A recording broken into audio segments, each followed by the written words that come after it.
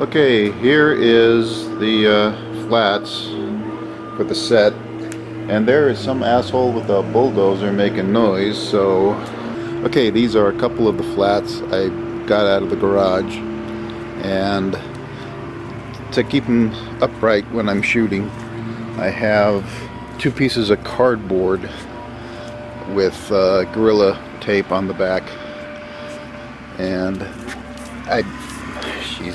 I put a little crease right here. It's hard to see what the hell I'm doing because it's so bright out I can't see the screen. Okay, this crease here, if I fold, damn it.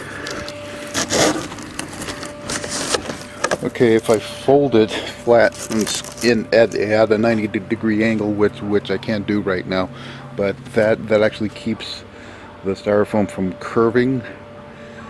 And but anyway, this keeps them upright and standing up when I'm shooting.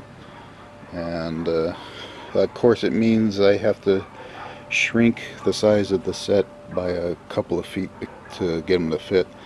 And those are the arches I use when I'm shooting the corridor scene. I just tape them up in between the panels, and they kind of make it look like it's a hallway.